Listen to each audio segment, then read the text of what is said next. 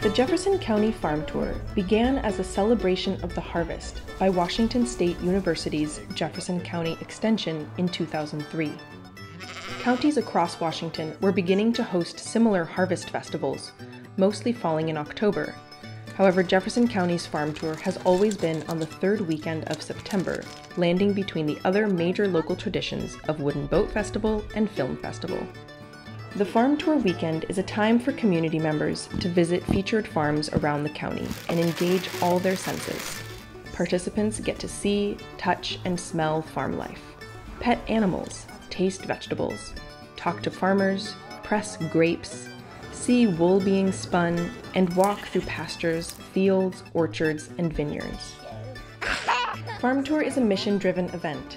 Its goals are to celebrate locally grown food, fiber, and farm-made products, invite community members to learn from and engage with their local farmers, and stimulate economic opportunity for farms in Jefferson County.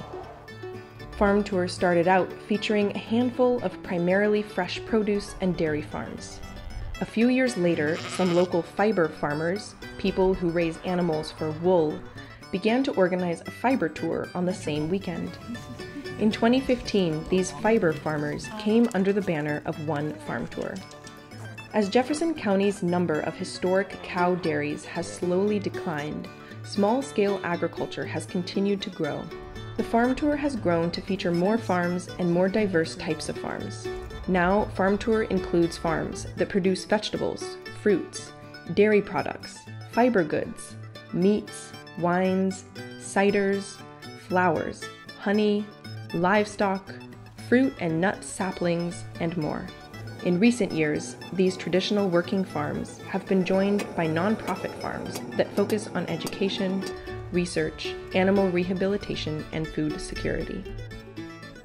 The 18th annual Virtual Farm Tour is proud to feature over 20 local farms.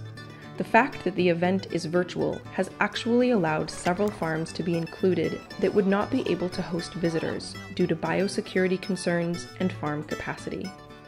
We hope that you learn about at least one new farm through the Virtual Farm Tour, enjoy the photos and online presentations, and we can't wait to see you out on the farms next year and for years to come. Pretty good fluff.